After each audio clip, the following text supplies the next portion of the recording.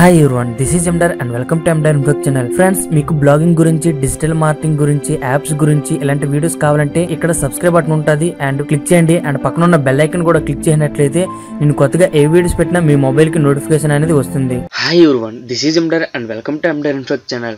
Friends, మన ఛానల్లో wishing websites సంబంధించి సిరీస్ అనేది జరుగుతుంది అండ్ ఇది Part-2. ఒకవేళ కానీ Part-1 కానీ మీరు చూడనట్లయితే డిస్క్రిప్షన్లో లింక్ అనేది ఇస్తాను, మీరు చూడండి. అంటే విషింగ్ వెబ్సైట్స్ అనేది ఏ విధంగా క్రియేట్ చేసుకోవాలి, విషింగ్ వెబ్సైట్స్ అనేది కోడ్ అనేది ఎలా సెర్చ్ చేయాలి, ఎలా డౌన్లోడ్ చేసుకోవాలి అనేది మీకు ఫస్ట్ వీడియోలో చెప్పాను. అలానే ఈ వీడియోలో మీకు బ్లాగ్ అనేది ఎలా సెటప్ చేసుకోవాలి, ఆ కోడ్ అనేది మనం ఎన్ని రకాలుగా చేయొచ్చు, మనం ఏ విధంగా అప్లోడ్ చేయాలి, మీరు ఎలా పడితే అలా అప్లోడ్ చేసేస్తే మనకి సైట్ అనేది సరిగ్గా రాదనమాట.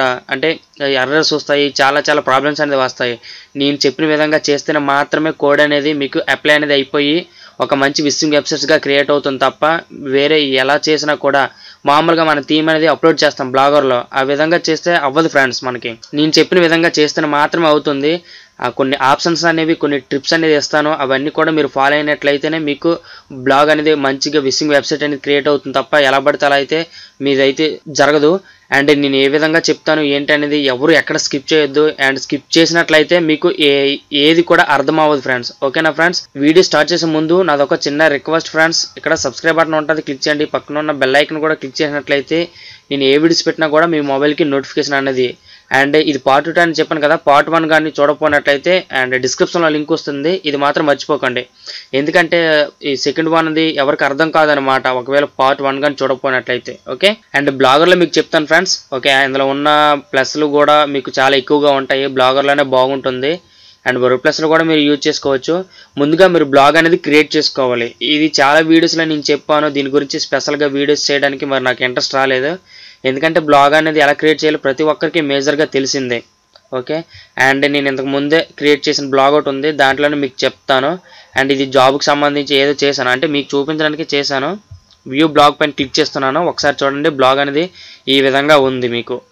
ఓకే, అండ్ డాష్ బోర్డ్ అనేది ఈ రకంగా ఉంటుంది. ముందు మీరు బ్లాగ్ అనేది ఈ విధంగా సెటప్ చేసుకోవాలి. అంటే జస్ట్ క్రియేట్ చేయడం చాలు, సరిపోతుంది. అండ్ మీకు ఒక స్క్రిప్ట్ అనేది వస్తుంది కదా. మీరు ఒక విషయం అయితే గుర్తుపెట్టుకోవాలి ఫ్రెండ్స్, గూగుల్లో చాలా స్క్రిప్ట్లు అనేది ఉంటాయి. వాటిలో ఏదో ఒకటి మీరు దేనికి సంబంధించి చేయాలనుకుంటున్నారో దాని గురించి చేయండి, దాని గురించి సెర్చ్ చేయండి గూగుల్లో. మంచి స్క్రిప్ట్ అనేది డౌన్లోడ్ చేసుకోండి, అంటే బాగుండాలి కదా చూసే వాళ్ళకి కూడా. నేను కూడా ఒక స్క్రిప్ట్ అనేది డౌన్లోడ్ చేశాను, ఇది మీకు కనిపిస్తుంది కదా, ఇది గుడ్ మార్నింగ్ సంబంధించి. ఓకేనా ఫ్రెండ్స్? గుడ్ మార్నింగ్ సంబంధించి ఇది స్క్రిప్ట్, ఇది HTML ఫైల్లో ఉంటుంది. ఓకేనా, ఇది డౌన్లోడ్ చేసుకోండి. అండ్ ముఖ్యంగా ఇంకోటి డౌన్లోడ్ చేసుకోవాల్సి ఏంటంటే Notepad++ సాఫ్ట్వేర్ని మీరు ఇన్స్టాల్ చేసుకుని ఉండాలి. అది చేసుకోనట్లయితే మీకు ఏం అర్థం కాదు, అంటే మీరు చేయలేరు అనమాట. మీరు గూగుల్లోకి వెళ్ళి Notepad++ ఫ్రీ డౌన్లోడ్ సాఫ్ట్వేర్ అని కొడితే ఆటోమేటిక్ చాలా వచ్చేస్తాయి, మీరు ఏదో ఒకటి డౌన్లోడ్ చేసుకోవచ్చు. ఓకేనా ఫ్రెండ్స్? ముందుగా మీరు బ్లాగర్లోనికి రండి. ఇక్కడ మీకు థీమ్ అని కనిపిస్తుంది కదా, దీనిపైన క్లిక్ చేయండి. ఓకే, క్లిక్ చేసినప్పుడు మీరు చేయవలసిన అండ్ ఫస్ట్ స్టెప్ ఏంటంటే చెప్పాను కదా, Notepad++ని డౌన్లోడ్ చేసుకోండి. అండ్ గూగుల్లో లేకపోతే ఎక్కడైనా సరే మీరు ఒక HTML ఫైల్ని డౌన్లోడ్ చేసుకోవాలి. అంటే మీరు దీనికి సంబంధించి చేయాలనుకుంటున్నారు దాన్ని. ఓకే, అండ్ నెక్స్ట్ ఇక్కడ సింపుల్ అని కనిపిస్తుంది. ఇక్కడ చాలా థీమ్స్ అనేవి ఉంటాయి, థీమ్స్ పైన క్లిక్ చేస్తే ఇలాగ ఉంటాయి చాలా. ఇక్కడ సింపుల్ అని ఉంటుంది కదా, దీన్ని మీరు ఓకే బటన్ క్లిక్ చేయండి. ఇది ముందు బ్లాగ్కి అప్లై చేయాలి, ఆల్రెడీ అప్లై చేసే ఉంది. అండ్ సింపుల్ అయితే మీకు చాలా బాగా స్పీడ్గా అయిపోతుంది అనమాట. ఓకే, అండ్ ఆటోమేటిక్ ఇది ఉంది కాబట్టి ఇలా చేసిన వెంటనే సేవ్ బటన్ పైన క్లిక్ చేశారనుకోండి, ఆటోమేటిక్గా సేవ్ అనేది అయిపోతుంది. దీంట్లో ఈ థీమ్లో ఉంది కాబట్టి ఓకే పర్లేదు. అండ్ ఇలా వచ్చేసాక మీరు డౌన్లో ఇక్కడ కనిపిస్తూ ఉంటుంది రివర్ట్ టు క్లాసిక్ థీమ్ అని, దీనిపైన మీరు క్లిక్ చేయండి. చాలా ఇంపార్టెంట్ ఫ్రెండ్స్, ఎవరు ఎక్కడ స్కిప్ చేయొద్దు. అండ్ ఇక్కడ మీరు అప్గ్రేడ్ అని థీమ్ ఉంటుంది, దీన్ని ఏం చేయొద్దు, మీరు డౌన్లోడ్కి రండి. ఇక్కడ మీకు ఒక థీమ్ అనేది ఒక కోడింగ్ అనేది కనిపిస్తుంది కదా, ఈ కోడ్ని మొత్తం సెలెక్ట్ చేసి డిలీట్ పైన క్లిక్ చేయండి. ఇది ఆటోమేటిక్గా డిలీట్ అయిపోయింది కదా, అండ్ ఇక్కడ ఖాళీగా వదిలేయండి.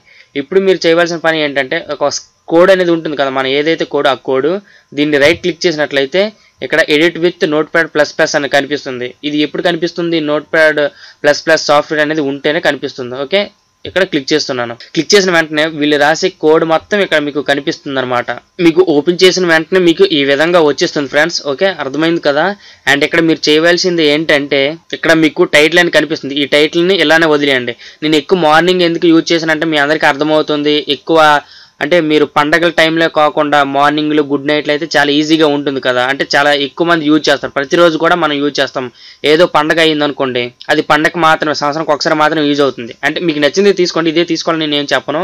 ఇక్కడ మీకు కనిపిస్తుంటుంది, ఇక్కడ మెటా యూఆర్ఎల్లో మెటా ట్యాగ్స్ ఉంటాయి. ఇక్కడ ట్యాగ్స్ దగ్గర ఇక్కడ యూఆర్ఎల్ ఉంటుంది. ఇక్కడ సైట్ యొక్క యూఆర్ఎల్ అని ఉంటుంది.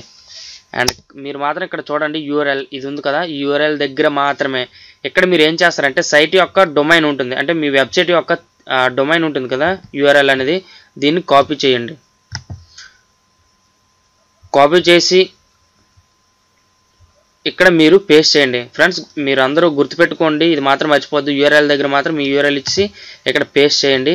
పేస్ట్ చేసినట్లయితే ఆటోమేటిక్గా ఇది తీసేసుకుంటుంది. ఇలా మీకు ఈ విధంగా వచ్చేస్తుంది, మనకి అప్లోడ్ అనేది అయిపోయింది మన యూఆర్ఎల్ అనేది. మీరు ఒకవేళ మీకు గూగుల్ యాడ్సెన్స్ కానీ ఉన్నట్లయితే స్క్రాల్ చేసుకుని డౌన్లోడ్కి రండి. మీకు గూగుల్ యాడ్సెన్స్ అంటే మీరు ఇక్కడ ఇవ్వచ్చు, యాడ్ కోడ్లు ఉంటాయి కదా, కోడ్స్ అనేవి ఇక్కడ మీకు కనిపిస్తుంది కదా, central AdSense code here response అని ఇక్కడ మీరు ఇవ్వచ్చు. ఓకేనా ఫ్రెండ్స్. అండ్ మీకు ముందు చెప్తాను ఇదంతా కూడా. జస్ట్ మీరు ఏం చేయొద్దు, సైట్ యొక్క యూఆర్ఎల్ మాత్రమే ఇవ్వండి. దీన్ని మొత్తం సెలెక్ట్ చేసుకోండి.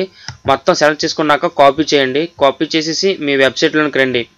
ఇక్కడ మీ థీమ్స్లోనికి వచ్చేసాక ఇక్కడ ఎడిట్ ఇందాక మనం డిలీట్ చేసాం కదా, ఇక్కడ మీరు పేస్ట్ చేయండి. ఇప్పుడు కాపీ చేసాం కదా దాన్ని. మీకు ముందుగా సైట్ అనేది చూపించాను కదా, ఎల్లో కలర్లో ఉంటుంది, అంటే బేసిక్గా ఉంటుంది. ఇక్కడ సేవ్ థీమ్ పైన క్లిక్ చేస్తున్నాను. ఇది ఆటోమేటిక్గా మనకు సేవ్ అనేది అయిపోతుంది. ఈ రకంగా చేస్తే మాత్రం మనకు సేవ్ అవుతుంది ఫ్రెండ్స్. మామూలుగా మనం XML సైట్ మ్యాప్ అనేది అప్లోడ్ చేస్తాం కదా, అలా అయితే మీకు అవ్వదు. ఇక్కడ వ్యూ బ్లాగ్ పైన క్లిక్ చేస్తున్నాను.